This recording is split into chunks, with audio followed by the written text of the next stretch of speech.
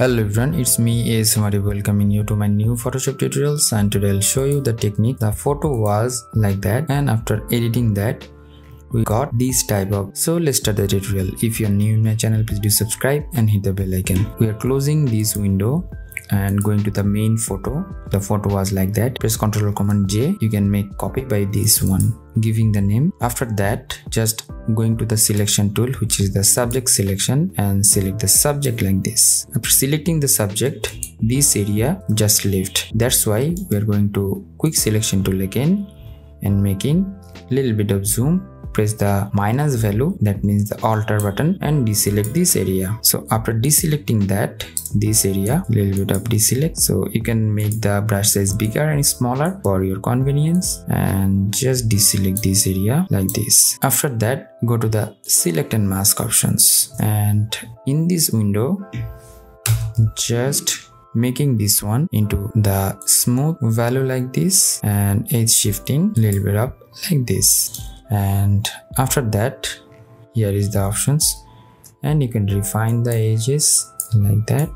That's fine. And when you are okay with that, making this one a little bit of smooth, and then new layer and hit OK.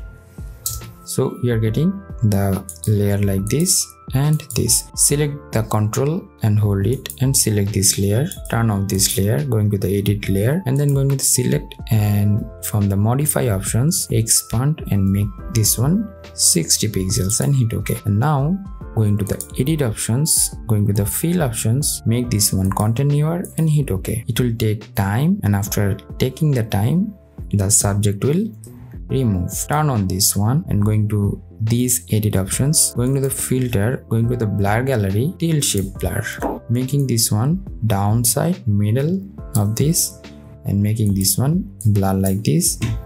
Adjust the area of the blur and then hit OK. So after making this OK, going to the color lookup options, from here making this one moonlight 3D. That's good. And making this one little bit of down, the opacity 88%, and press Ctrl or Command J, making this one into upper side. Select this one, press the Ctrl and hold it, the area will select, and go to this mask and go to the brush tool. Make the brush size bigger, make the opacity down 30% around and 30% around the flow, and just brush the little bit of portion. Don't brush all the portions, little bit of. Press Ctrl or Command D, that means deselect, and in this portion the opacity will be more down.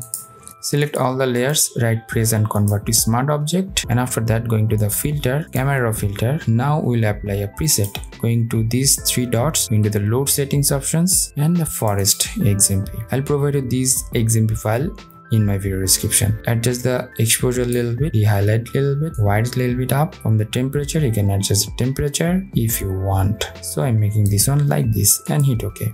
Our photo is ready.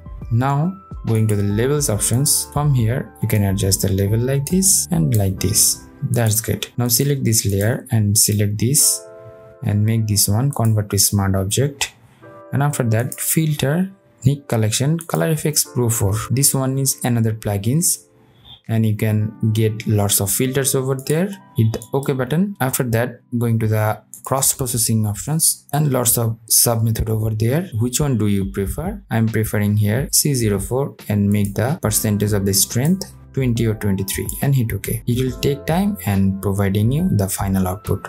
So before one image was like that, and after one you're getting the effect and edited image like this. So hope that you learn a lot from this video. If you did, please thumbs up and share with your friend. And if you have any sort of queries, please do comment in the video comment section. Until the next video, Arif signing out today. Stay safe, stay healthy, keep me in your prayers. Bye bye.